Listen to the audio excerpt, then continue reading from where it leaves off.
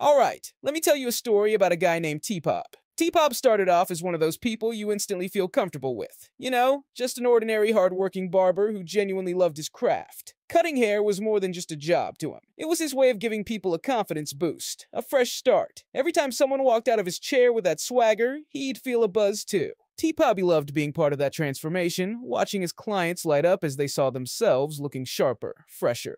That's why he got into barbering in the first place. It wasn't just about the money, it was about that moment, that confidence. But there was something that bugged him. Why were barber tools so darn expensive? Every time he went to buy a new set of clippers or a simple styling product, he'd find himself staring at price tags that seemed like they belonged on sports cars. Clippers cost as much as some people's rent. He couldn't shake the thought. Why couldn't there be great products at prices that real barbers, guys like him, could afford?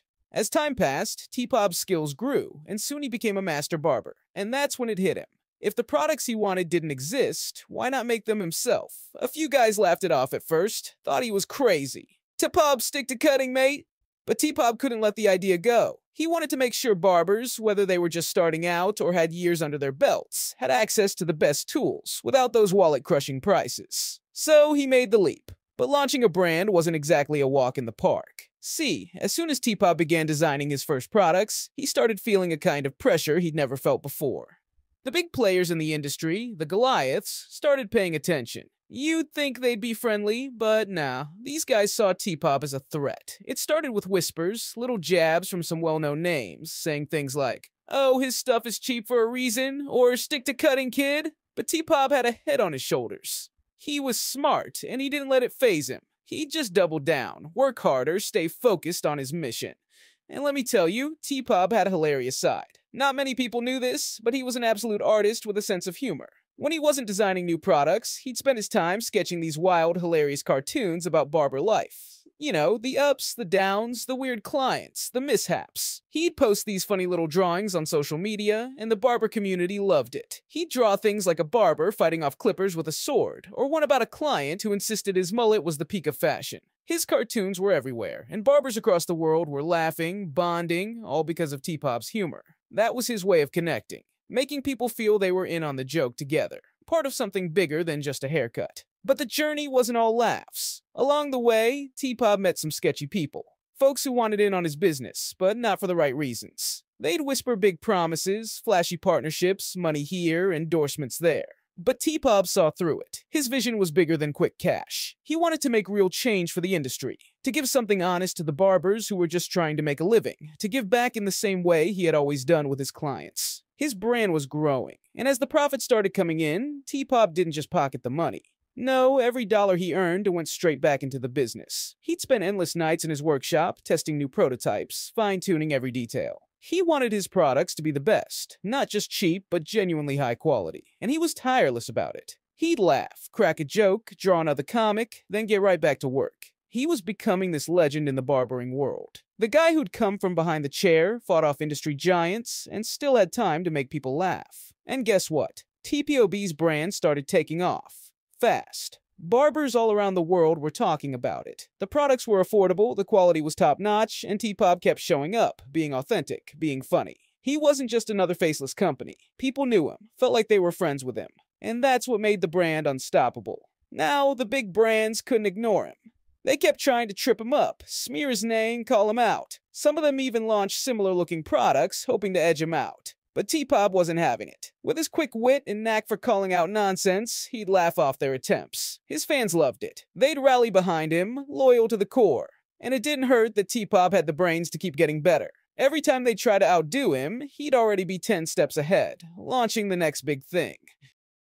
T-Pop's Clipper brand is one of the fastest growing in the world. He's built this empire, and he's still not done. His journey, it's only just beginning. He still sketches his cartoons, still loves making people laugh, and he's still every bit that humble barber who just wanted to make people feel their best. Now he's got an entire movement behind him. An army of barbers who know his name, who believe in what he stands for.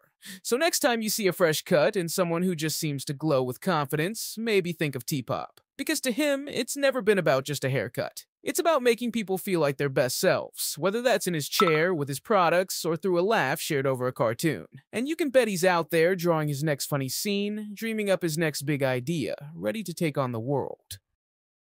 I want to just mention this because it's really important to know. TPOB isn't just any brand. It's a whole movement, and it's led by a guy who knows exactly what it's like behind the chair. T-Pop started off as a barber himself, dealing with the same ups and downs we all do. From the clients who don't tip, to the ones who smell like they walked straight out of a gym locker. And, of course, those picky ones who inspect every single hair you cut. But here's what makes T-Pop different. He looked at this industry, saw how overpriced and overhyped everything was, and decided to change it. He wanted to create tools for real barbers, priced for real barbers, and built to make a difference. He's created a brand where the focus is on community, quality, and actually helping you succeed. No smoke and mirrors, just good products, honest pricing, and a vision for making barbering better for everyone. TPOB is always on the lookout for ambassadors, true barbers who want to stand up against the overpriced nonsense and join forces to make barbering great again. If you're tired of guys like Jeezy, you know, the one who borrows money and conveniently forgets to pay it back. Or the Bosios of the world who pitch a dream but are just cashing in on hardworking barbers.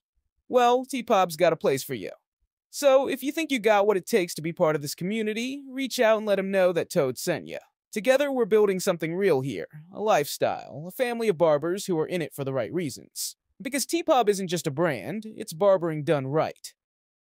Alright, here's the truth. We're all just out here grinding, trying to make a difference for our clients, trying to give people a fresh start with every cut. And yeah, sometimes it feels like the world isn't exactly set up to make it easy for us. But that's the thing about barbering.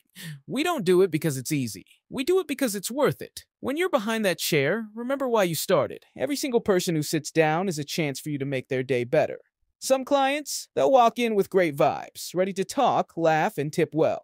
Others, not so much. But you're the one with the power to decide who deserves your energy. If you got a client who's bringing down the whole shop, nitpicking, or just killing the vibe, it's okay to set that boundary. Politely send them on their way. Protect your space, your energy. You'll be doing yourself and your good clients a favor. Plus, a story like that is way more fun to share with other barbers than just another before and after pic. And don't forget, the world notices when you do good work with pride and integrity. You don't have to change your style or become someone you're not to be successful. Just be consistent, keep showing up, and give each cut your best. If you're loyal to the craft, keep learning, and stay true to your vision, things will fall into place. So keep at it. Make every cut matter, keep your space positive, and build that reputation.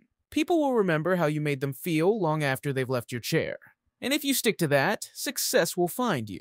This is your journey. Own it, enjoy it, and don't ever let anyone make you feel like it's anything less than a calling. If you like the products you have seen today, you can find all of these on thepissedoffbarber.com. That's it from me today. If you like this episode, please drop a comment with your opinion and hit the like and subscribe. I'm out. Peace.